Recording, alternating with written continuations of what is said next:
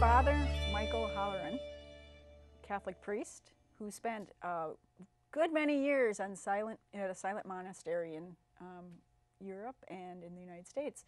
So welcome, Father. It's nice to have you here. Delighted to be here. Thank you very much. And we're going to talk about you today. Oh, well, I hope you're not bored out of your mind. We'll find out. Yes. So if we hear any snoring, we'll sort of pick up the pace or something. Right. So I know a little bit about you, but like, tell me some more. Do you want? Sure. I can just tell me some more. Sure, I can just. I was actually born in Denver, but I moved. I was the eldest child of what turned out to be 8 children from my parents, who met at Catholic University. He was from Pennsylvania and she was from Missouri, so I owe my existence to Catholic education. But anyway, he got his career job at St. John's University as a chemistry professor when I was 1 year old. So he moved to Brooklyn and eventually to Valley Stream. Yeah, Brooklyn, yes, Bay Ridge. And then to Valley Stream 2 years later, and that's where I grew up. Went to Catholic grammar school and then was fortunate enough to win a scholarship to Regis High School, the Jesuit high school on the Upper East Side. So I commuted in every day, and that was a wonderful experience because it was in the 60s, the late 60s, when the Vatican Council was just happening, mid to late 60s, and then all the social ferment of that time. It was a very exhilarating and challenging time for the church and society. So I was really into it. They gave a very humanistic and religious education. Jesuits do. So by the time I finished my high school, I was ready to. I entered the Jesuits, wanting to devote my life to God in that way, and spent 2 years in the novitiate up on the banks of the Hudson River, which is now the CIA, Culinary Institute. Oh. Of America. I was like, what? You know, the Jesuits are a secret society, but not like that. Yes. And then went to Fordham as a Jesuit and did my undergrad, majoring in classical languages, which were my great love, Latin and Greek, and philosophy, which all young Jesuits major in anyway. But I also discovered early in my Jesuit novitiate something that we've talked about, the two of us, on the program, the life of prayer. You know, beyond what I was trained in, you know, the usual vocal prayers and liturgical prayer, important as they are, I was trained in meditation and Ignatian meditation and contemplation. And when I discovered the inner life, I felt strongly drawn to a life of solitude and silence with God. So you know, I want to ask you what drove you? Right. What drove you into priesthood? Yes, yeah, exactly. What drove you to the priesthood? Well, that's a good question. I felt a call, having read the biography of the person who is now the patron of priests in the Roman Catholic Church, the Curé d'Ars in the 19th century, Jean-Marie Vianney. And I felt from that time on, 13 or so, the age of 13, a call, and I considered it during high school. So even before I felt drawn to the Jesuits, I felt drawn to the priesthood. It's a good point. I was, yeah. I mean, I don't know if you're comfortable talking about this, but I mean, what was it that drew you? I mean, is it the lifestyle? Was it? Do you have? Well, that's a good question. I mean, looking back, I felt it was the life of dedication to God. Yes, closeness to God and serving God. That took a social action kind of coloring through the Jesuits, but then through the Jesuits themselves, a strong call through the life of prayer that I was taught by them. A strong call to dedicate myself entirely to the inner life of prayer and silence and solitude. Another type of radical consecration to God that I just felt very drawn to. And I was only, 20, 21 at the time. Right. So when I made my first retreat up in the New American Carthusian House in Vermont, they said, well, finish college and wait a year. So I did that, and I entered the Carthusian monastery in Vermont, the American House, right after college that summer. And why do you think they said that to you? Why do they say, "Oh, finish college first"? Well, you have to have your human foundation, your good And base. that's why they sort of yeah, wanted and you also to. psychological maturity. I mean, to grow, they could see I needed to grow in certain ways, become Right. more comfortable, you know, with just in my body, in life, you know, Yeah. more integrated, and that did occur during that final year, to some extent. So I was happy then to enter, and I was the first novice, the first American entering in the United States, instead of being sent to France, ever. So that was in 1972. So I spent the next 12 years in Vermont, going through my monastic formation and my studies for the priesthood. I was ordained a priest in Vermont, in the parish down the mountain, in 1979, and professed as a monk a year and a half before that. But since I was the first monk formed in the Western Hemisphere, and ordained in the Western Hemisphere, they had a big Catholic, in the Catholic news service, a big photo of my being ordained, the first Carthusian ordained in the Western Hemisphere. You know? It was kind of funny. But since I was the first one, they said, "Oh, he's got too many rough edges. We better send him back to Europe and you know, finishing school in Europe." So I was sent to the Mother House, La Grande Chartreuse, which was founded by Saint Bruno, our founder. Is that the one that appears in the movie? Yes, What was Integrate that movie? Silence, Integrate Silence, Silence. which was done some years after I had left France, but I knew the people there, and so much so that I was asked by the Film Forum, where the movie was shown here in New York, supposedly for 2 weeks, turned out to be 8 weeks, because New Yorkers flocked to it. Almost 3 hours of silence. They were attracted. Why not? But I did the commentary about 5 times. That was I a did the good film, Q&A. though. I did the very Q&A good, at the yeah. theater a number of times, and I very much enjoyed that. But that was where I lived, yes. So you can see where I lived, the Grande Chartreuse, in that film, which is readily available. Integrate Silence, and this is an interesting point, perhaps. Well, in a sense, from one perspective, the most fascinating element in my biography, my CV. I was in charge of the liqueur. Really? And the famous And Chartreuse. you didn't bring a sample? Well, who knows what I did. But what is in that big bag? Chartreuse, by the way, the color chartreuse is named after the liqueur. It's a very distinctive greenish-yellow color. And it's the only liqueur, if I'm doing a little publicity here, the only liqueur that's naturally colored. That's why it's so potent. It's 55% alcohol, 110 proof. Really? Because it's colored by natural, chlorophyll, by the natural plant coloring. And if it were lower in alcohol, it would disintegrate. So what's it made of? 130 herbs, which I'm not going to tell you. Oh, they're secret. Yeah, yes, right. You and Kentucky Fried Chicken. Right, right. There are like, I don't know, 5 living people who know the formula, so I'm one of them. You're one of them? Yes. Right. Wow. But that was a great job. I had that for 4.5 years in France, quality control and all of that. And that was like, as you're going about your silent day, that was your sort of your job, well, your that's responsibility. a good way, yes. Lived the full Carthusian life. But unlike most monks, I had this responsibility on the outside, so I learned to drive in France for this. I'd never learned to drive. A good New Yorker doesn't know how to drive. Right. So I was, I would have to go out. The distillery was about 15 miles away, so I would take trips there once or twice a week. And they actually computerized the whole system while I was there. So that was interesting. But anyway, that was a very good job. But the time came when they realized they needed to rejuvenate the English house called Parkminster. And so they sent the novice master at the Grande Chartreuse, who was Irish himself, and a couple of us to England, where the youngest monk was about 65. About the same age as you are now. Now. He was so old. I was 40 then. I was 41. It's all relative, isn't it? So that was, and I was the procurator there, who was in charge of the work around the house, the brothers who were doing the work, and the external ordering. So I still had a contact with the outside, and I think that's kind of the key to what happened after that.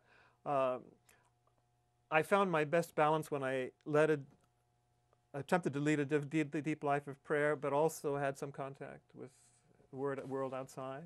Mm-hmm. So in the end, that's what I'm hopefully still doing. In other words, I felt that type of extreme separation from the world was not serving, for me, not serving the purpose anymore, either of spiritual or of psychological growth. And what do you mean by that? When you say it wasn't serving? Well, I I mean, just felt that I needed the stimulation and the challenge of the outside. For example, I knew that I wanted to explore, I felt more and more called to explore psychology and even more so Eastern types of meditation. Mm-hmm.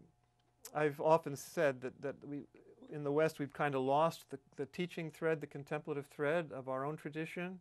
And I think I tried to recover that, through the Jesuits and the Carthusians, the religious life, the special intense concentration on that, a sense focus on that. But I just felt that I was called to explore others. Even back in college, as a Jesuit at Fordham, I studied Eastern religions and Eastern meditations. So it was an abiding interest, and now it became more pressing. I felt for me to explore that. So I did. In 1994, I left the monastery in England and came back to New York, and quickly got a job at a parish in Greenwich Village, actually. And everybody said, "What is it like passing from the silent monastery to Greenwich Village in Manhattan?" And I said, "Well, they both are at the frontiers of the human spirit. So, pretty much the same in some sense." Mm-hmm. And that's how I experienced it. So it was a very good parish, very open. There was an openness to the gay community there, and a strong sense of intellectual exploration. They had a series of conferences called the Millennium Series, when cardinals and theologians were invited to speak in the parish. So it was a very, very dynamic place and a very good place for me. That's also when I began studying with my old professor from Fordham, Jesuit Father Robert Kennedy, who's still around with us, and who's now a Jesuit Roshi, a Zen Roshi. Just like. Well, I began studying with him, working with his group, sitting with his first, what we call Dharma successor, Janet Abels, at the Still Mind Zendo, which is still in existence in Chelsea. And later I studied more intensely and directly with Father Kennedy, so that so I had a Zen practice from 1994, then for 15 years, and in 2009 became a sensei, teacher, formally recognized through Father Kennedy in the Zen tradition. And the very same year, I was finally formally accepted, canonically accepted, as a priest of the Archdiocese of New York by Cardinal Egan, just as he was retiring. And up to then I had been technically still a Carthusian, even though I was living outside. But for the last 5 years, I've been teaching as a sensei and also functioning as a priest of the Archdiocese of New York, even though I've been 20 years now in Catholic parishes in the Bronx and in Manhattan. Not all that time at St. Joseph's in the Village, but that's a. In fact, in 2009, I was invited by Cardinal Egan to live with him in his retirement place on 33rd Street, which is a very fascinating, time, getting to know him and the church in that way. But that's also where I founded my first Zen group and centering prayer group, which we've talked about. Had a centering prayer group there. So I do teaching in various zendos. I have my own zendo, that is to say Zen meditation group, Sangha, at St. Francis of Assisi parish right by Penn Station, a very well-known Franciscan parish. I've been there for a year or two now. And teach in various zendos around. I give workshops and retreats on centering prayer and meditation and various Eastern traditions, because I also spent 8 years studying with a Hindu master, doing yoga type meditations, which was very important for me. I studied the Kabbalah, although not directly with a Jewish master. I was introduced to that through Master Choa Koksui of the Pranic Healing Center, who was my yoga teacher, as I say. So I've had exposure to other traditions as well. So I'm certified to teach in 2 traditions, the Catholic and the Zen Buddhist, but also you have experience in a lot of experience of other things. So Yeah. I do a lot of interfaith work internationally. through the Global Peace Initiative of Women, particularly, with the contemplative arm, the Contemplative Alliance, and the Shinyoen. I'm on the interfaith advisory board of them, which is a Japanese Shingon Buddhist group, very open to interfaith dialogue. We call it interspiritual work, not on the level of faith discussion, a concept discussion, but as you would expect from my background, on the level of religious experience, interspiritual dialogue, so sharing spiritual experience. And I've been to Japan and Bhutan, and I've been in very interesting places with them.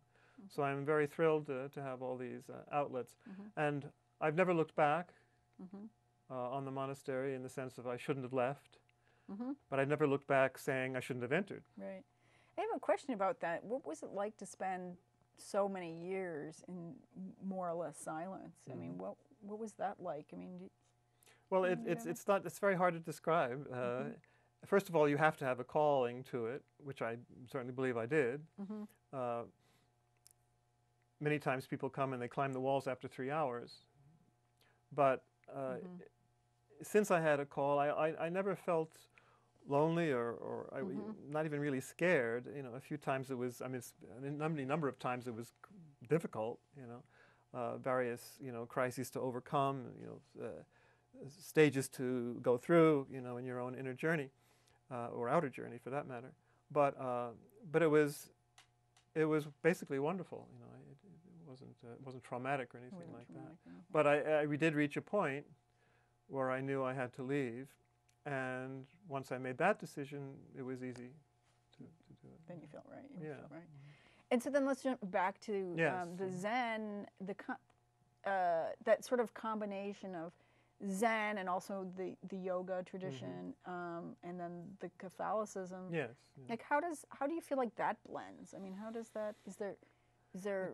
It blends on the level of individual experience. You know, I kind of like the idea of, you know, the finger pointing to the moon. You know, there are various paths, and you can argue about which one might be higher from what particular standpoint, and maybe some are. You know, Catholics often say, you know, Christians often say that it's all through Jesus. Well, it is all through Jesus, but you can approach even Jesus through different ways. And you feel like Buddhism is a path to Jesus? Well, Buddhism is a path to reality, and at the head of reality is Jesus, so yes.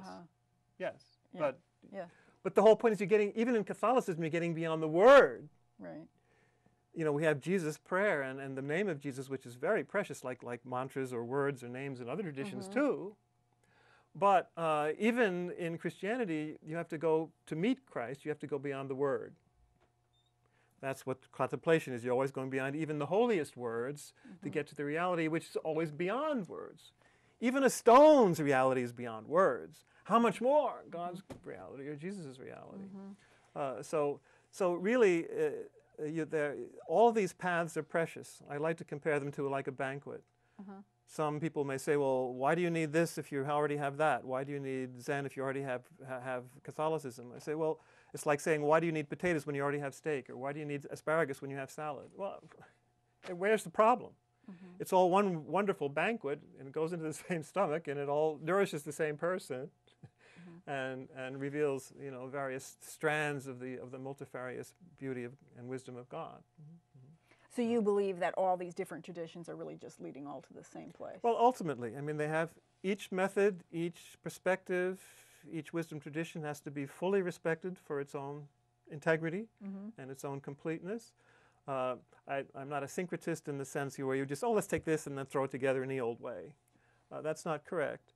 But if you do respect each one, you might achieve what my friend, the international interfaith theologian Paul Knitter calls double belonging or triple belonging, where you can actually belong in a real sense to more than one tradition. And I like the way he defines it. You find your basic rooting and your basic formation, your basic identity in one tradition, but from there you also find, as he says, substantial nourishment from another or other traditions. And that doesn't provoke any conflict. It shouldn't. It doesn't in me. I guess it needn't. Yeah. I guess my question is, how do you feel about Buddha? I mean, he's wonderful. Yeah. Well, I mean, like all of these, you know, Sometimes there's a tendency, especially in evangelical Christianity, to speak about these as demonic. They're not at all. I mean, they're great wisdom figures who can bring a lot of peace and inspiration, to people of all time. And I think they all work together up in the heavenly sphere, is what I think, what I experience. Yeah. Demonic things are violence and hatred and fear and all of that. For me personally, I have this idea that like all the religions are saying a lot of the same stuff. Don't lie, don't cheat, don't steal, don't kill. The basic moral rules, yes. It's all the same. At one point, I'd gone to a Buddhist thing, and I didn't speak the language, and I said, I didn't need to hear anyway, because I know what they're going to say. They're going to say, don't lie, don't cheat, don't steal, And I said this to a Christian friend, and he was horrified. He was like, how could you say that? And I'm like, well, I think it's kind of true. Well, the moral perspectives are certainly very similar, and even identical in some ways, like the don't kill, don't cheat, don't steal. I mean, that's right from the Ten Commandments and right from the Buddha's precepts, Buddhism's precepts. They're not the same in the sense, as I just said, each one has a particular path, a particular wisdom road to offer, but they're all leading, I think, ultimately to the same. Can you give me some points about that, like the difference between how Buddhism is different than Christianity? Can you give me a few points on that? Well, for example, they don't talk about God at all. Some people say, oh, that means Buddhism is atheistic or impersonal. Well, no, it just means they don't want to talk about it. And we could use a little bit of a dose of that, more in the West. More of a focus on the deconstruction of the ego, which we could also use more of in the West. That's interesting. That's why one of Paul Nitter's best books, is called "Without Buddha, I Could Not Be Christian."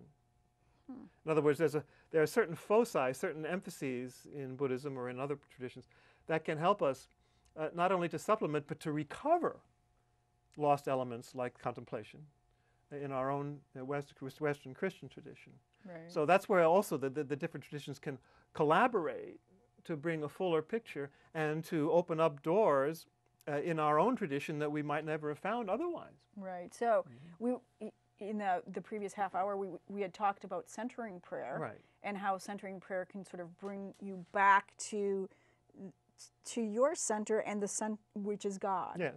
And to make that connection, and then that whole thing about the centering prayer not being that widely publicized, yes, that introduced in so many communities. Yeah, but where kind of what you're saying is like with the Buddhism and sort of the meditation practices that they introduce, they don't talk about God, but it does bring you back to maybe that same spot. Brings you to a centering, brings you to an inner truth, it brings you to an experienced reality.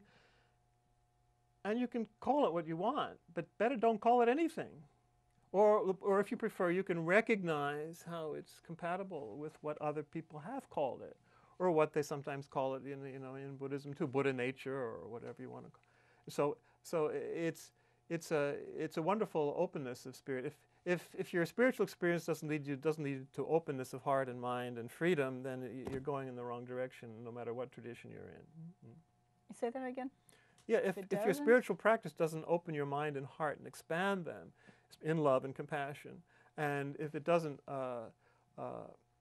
lead to freedom, that inner sense of spaciousness, then something's wrong, psychologically or spiritually or socially or whatever. That's very nice. I like that a lot. At one point, I had been on retreat for a number of months, and I had sort of decided that, if whatever your practice you're doing is making you bitter or angry or mad or whatever it is, you're doing it wrong. Yeah. And it should lead to these things of openness and spaciousness. I mean, none of the world wisdom traditions that we have leads to a space like that.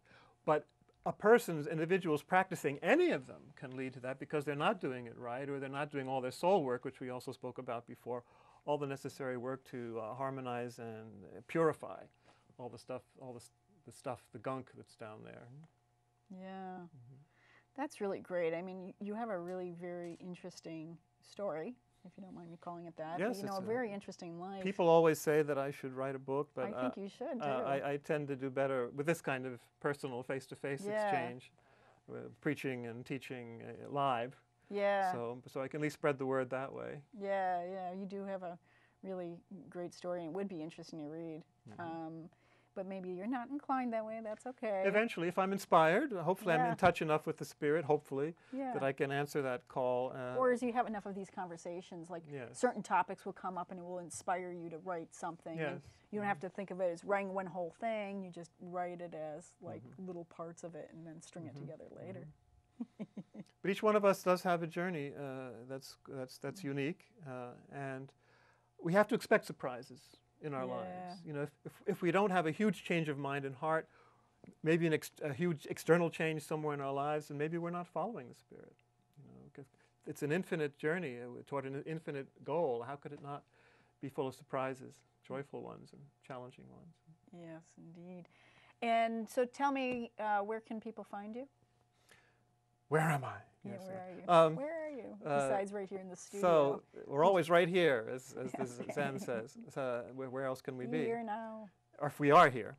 Anyway, yes, you can find me on my website, which is www.michaelkholleran, my name, .org. The K stands for Kevin. That's my baptismal name, Michael Kevin, but it also stands for Koryu, which is my Dharma name, which means dragon of light. So I like to use the K in both traditions. michaelkholleran.org. Great, very good. So I want to thank you very much for being here today, and great pleasure. It's really been great. Thank you for listening. You know. hope it exhilarates some people's search. I hope so too. I mean, I know it has mine, and I feel like it's sort of bringing different pieces of myself together. So it's been really lovely. Yes, to bring it all together. That's what it's for. That's right. Thank you so much. Pleasure.